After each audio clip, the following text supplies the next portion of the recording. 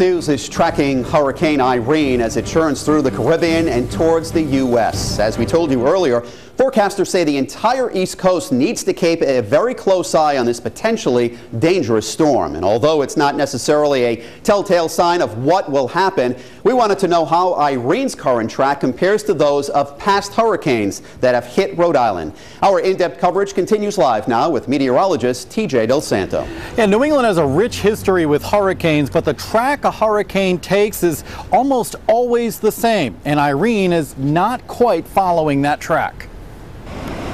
The hurricane of 1938 started out in the far Atlantic and passed to the northeast of the Bahamas, as did many other storms which made its impact on southern New England. Not one storm actually moved through the Bahamas and hit our area. Our most recent hurricane, Bob, stayed to the northeast of the island chain, as did Gloria, Donna, and Edna. The closest a hurricane got to both the Bahamas and Rhode Island was Carol in 1954. Right across the property, the pond, and landed parallel to those hedges with no water in the house at all. That's Eileen Recchia describing how Hurricane Carol carried her house a few hundred yards away from the coast in South Kingstown.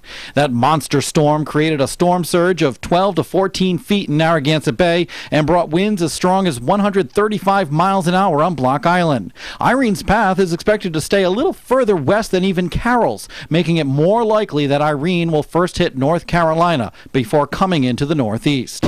Hitting North Carolina first would substantially weaken the storm. However, any slight change in the track and we could be more vulnerable to Irene's full fury. Now coming up at 6, we will look at another storm, Hurricane Bertha, which did have a track very similar to the path that Irene is currently taking. And Bertha, by the way, hit our area too, but in a much weakened storm. And that's coming up at 6. In the Weather Yard, I'm TJ Del Santo, Eyewitness News.